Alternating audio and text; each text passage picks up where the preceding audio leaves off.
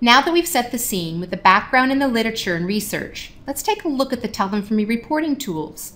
Here, I'll be sharing how you can utilize the different reports to look at some of the measures used in mental health for a practical application, finding the story in your data, if you will.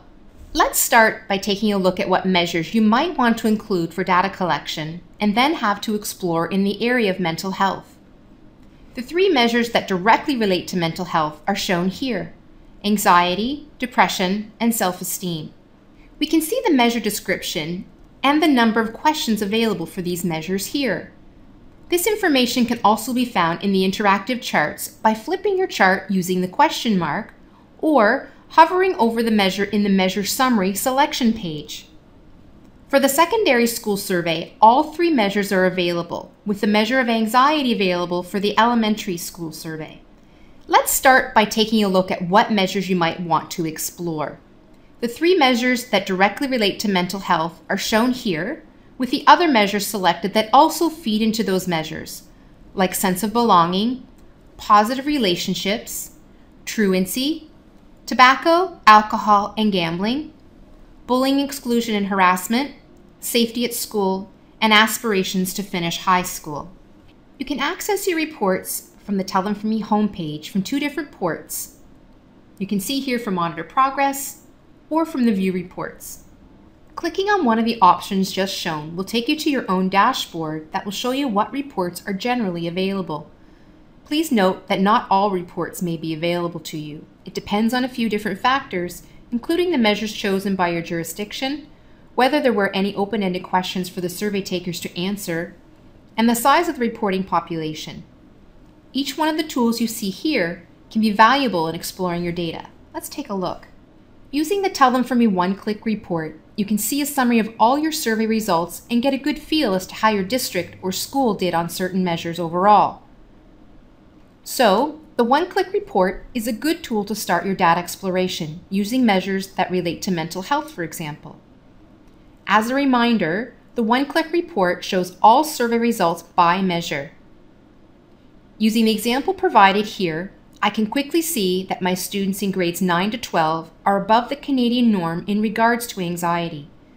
The Canadian norm should be used as a benchmark and is not something I should necessarily be striving for or be okay with, but it does suggest where the school sits with other Canadian schools and provide a reference point. The text on the left of the chart suggests that both my boys and girls have a higher level of anxiety compared to the Canadian average. By making this observation, I know that this is something I may need to focus on in terms of mental health and how I might look at this result and others when I dig deeper in the interactive charts.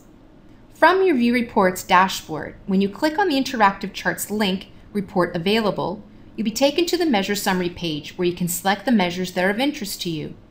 I have chosen to look specifically at anxiety as it stood out in the one-click report. Once I select the measure as seen here, I will click Submit and my interactive chart will populate.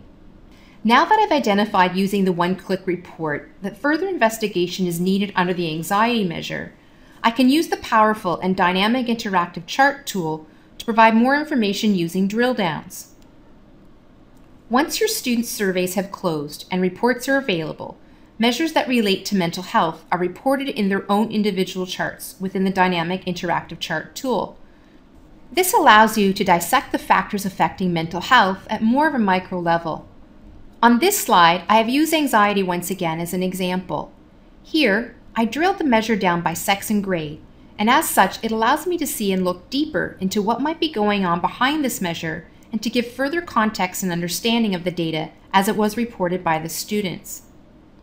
So in this case, the drill downs allow you the ability to uncover what might be going on with a subpopulation of students and allow you to target interventions accordingly. Remember, the data is not the answer, but more so information to have meaningful discussions with your school teams, and we'd like to offer with the students themselves. Please keep in mind that any data you may see on these slides comes from our demo district, so it's not any particular school or district's data. In regards to all our measures, not just the measures of mental health, the key is to regularly survey your students in order to gain insight into which areas you should be celebrating, as well as identifying the areas in which you need to adjust. A suggestion to maximize success would be to adopt the notion of completing 2 snapshots within a school year. That is to say, you can survey your students in the fall, analyze your data, and apply the results to your school improvement planning, and in this case, any interventions related to mental health and early in the school year that might be able to make an impact in a positive way. Then, in the spring, survey your students again using a subset of identified measures to see which interventions were successful and which areas still need work. Mental health is an area that may or may not need a longer time frame to see growth. You can apply our year-over-year comparison to this measure, a function you can perform in our interactive charts once there is at least 1 year of data. You can compare up to 3 years worth of data so long as you continually choose to survey on the same measures. By applying this comparison, you can see how your school has improved over several years, which is terrific for long-term improvement planning. These are just a few examples of how you can use the Tell Them From Me reporting tools to track your school's mental health levels. We do encourage you to utilize our reports so you can too see the story your students are trying to tell you. Further to this, the Account Success Management team at the Learning Bar does offer debriefing sessions, which provides more detailed support in examining your data. If this is a service you're interested in, please connect with your Account Success Manager. Finally, I would like to offer that the Scrapbook tool within Tell Them For Me can provide you with an easy-to-use framework for sharing data and creating powerful presentations.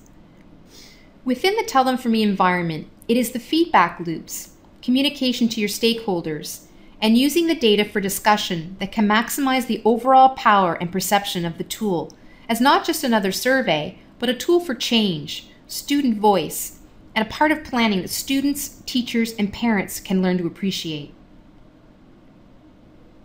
So a few quick nuggets on Scrapbook would be that it can be personalized, download to a PDF, zip, or PowerPoint for quick and easy sharing and presenting. And when working with the interactive charts, you can click on the camera icon to collect charts that are of interest to you. While in the interactive chart, clicking on the question mark reveals information behind the measure and can also be included in your downloads to provide the audience with more texture and a behind-the-scenes information on a particular measure. This and other tools and supports are available to all Tell Them For Me members, and we look forward to working and sharing this with you.